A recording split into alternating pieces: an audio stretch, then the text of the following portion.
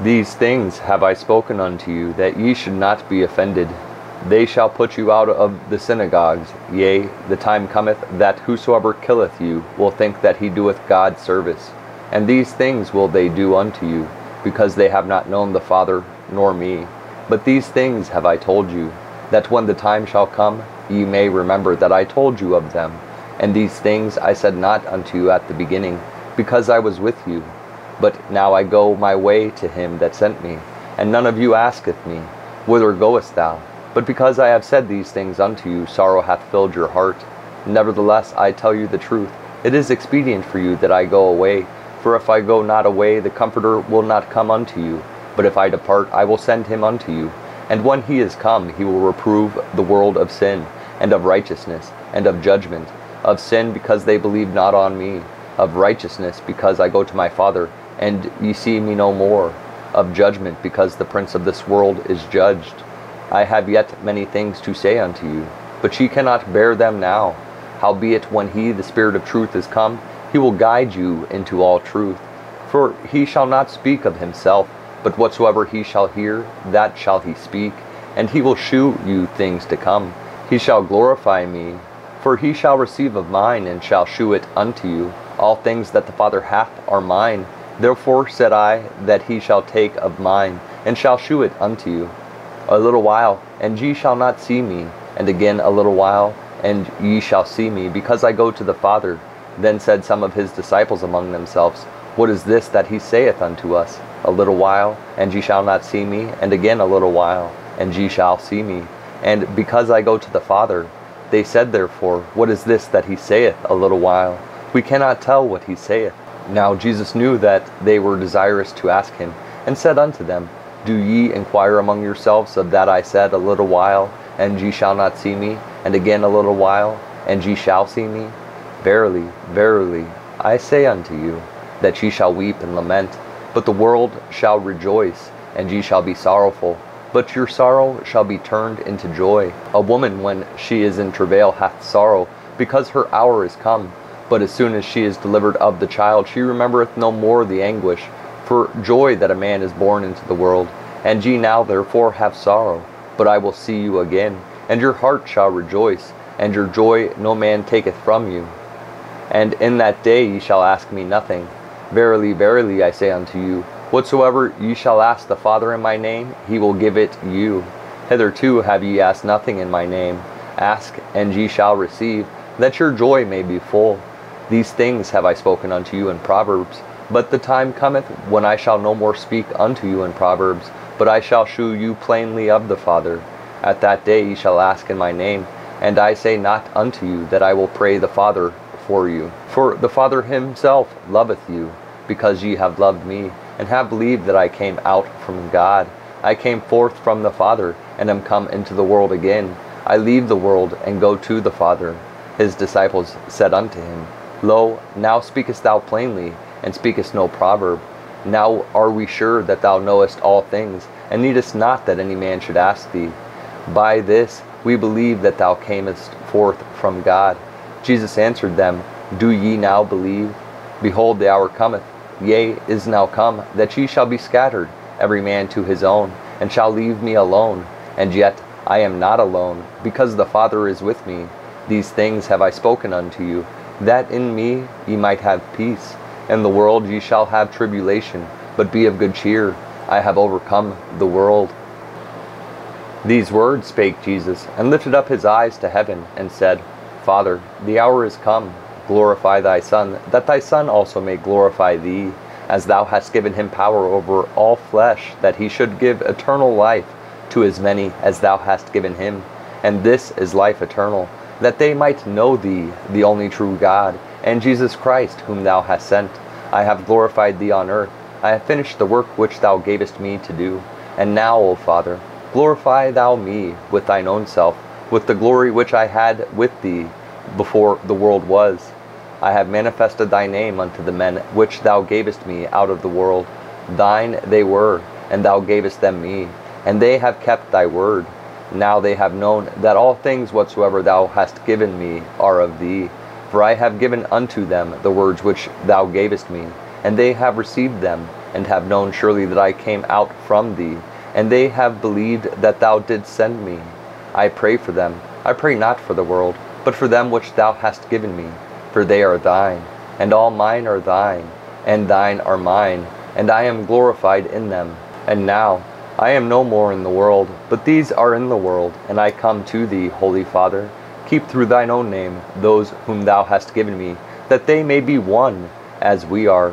While I was with them in the world, I kept them in thy name, that those thou gavest me I have kept, and none of them is lost, but the son of perdition, that the scripture might be fulfilled. And now come I to thee, and these things I speak in the world, that they might have my joy fulfilled in themselves. I have given them thy word, and the world hath hated them, because they are not of the world, even as I am not of the world. I pray not that thou shouldest take them out of the world, but that thou shouldest keep them from the evil. They are not of the world, even as I am not of the world. Sanctify them through thy truth. Thy word is truth. As thou hast sent me into the world, even so have I also sent them into the world. And for their sakes I sanctify myself, that they also might be sanctified through the truth. Neither pray I for these alone, but for them also which shall believe on me through their word, that they all may be one, as thou, Father, art in me, and I in thee, that they also may be one in us, that the world may believe that thou hast sent me. And the glory which thou gavest me I have given them, that they may be one, even as we are one, I in them, and thou in me, that they may be made perfect in one, and that the world may know that thou hast sent me, and hast loved them, as thou hast loved me. Father, I will that they also, whom thou hast given me, be with me where I am, that they may behold my glory, which thou hast given me, for thou lovest me before the foundation of the world. O righteous Father, the world hath not known thee, but I have known thee, and these have known that thou hast sent me, and I have declared unto them thy name, and will declare it, that the love wherewith thou hast loved me may be in them, and I in them.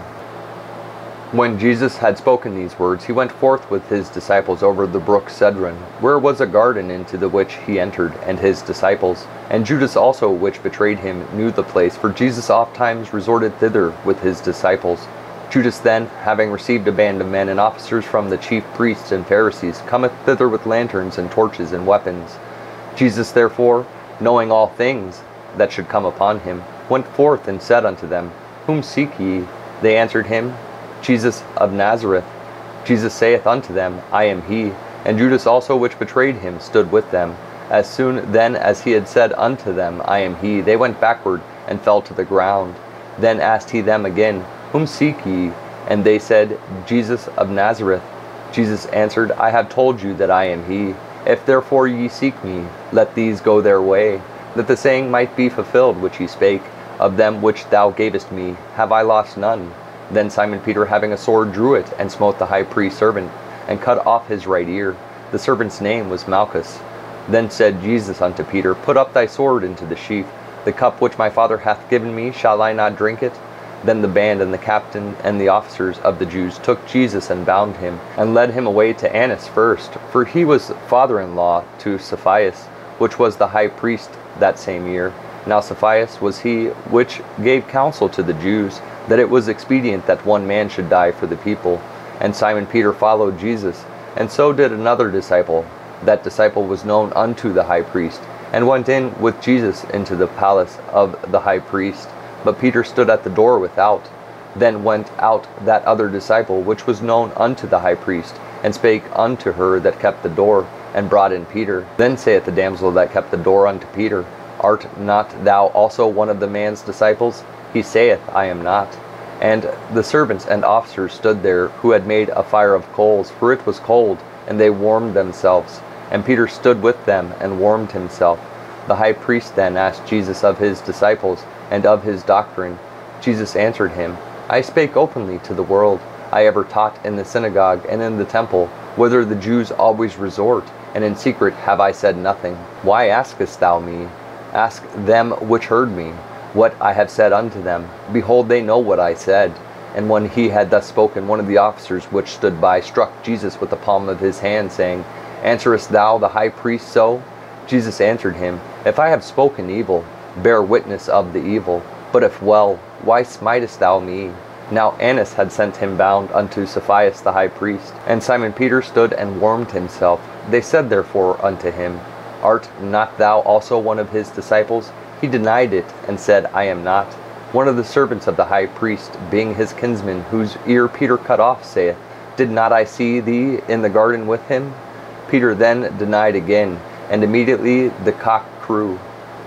Then led they Jesus from Cephas unto the hall of judgment, and it was early, and they themselves went not into the judgment hall, lest they should be defiled, but that they might eat the Passover. Pilate then went out unto them, and said, What accusation bring ye against this man? They answered and said unto him, If he were not a malefactor, we would not have delivered him up unto thee. Then said Pilate unto them, Take ye him, and judge him according to your law. The Jews therefore said unto him, It is not lawful for us to put any man to death, that the saying of Jesus might be fulfilled, which he spake, signifying what death he should die. Then Pilate entered into the judgment hall again, and called Jesus, and said unto him, Art thou the King of the Jews? Jesus answered him, Sayest thou this thing of thyself, or did others tell it thee of me? Pilate answered, Am I a Jew? Thine own nation and the chief priest have delivered thee unto me. What hast thou done? Jesus answered, My kingdom is not of this world. If my kingdom were of this world, then would my servants fight, that I should not be delivered to the Jews. But now is my kingdom not from hence.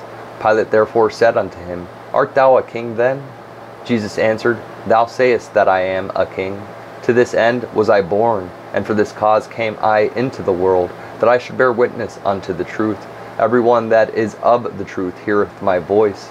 Pilate saith unto him, What is truth? And when he had said this, he went out again unto the Jews, and saith unto them, I find in him no fault at all. But ye have a custom that I should release unto you one at the Passover.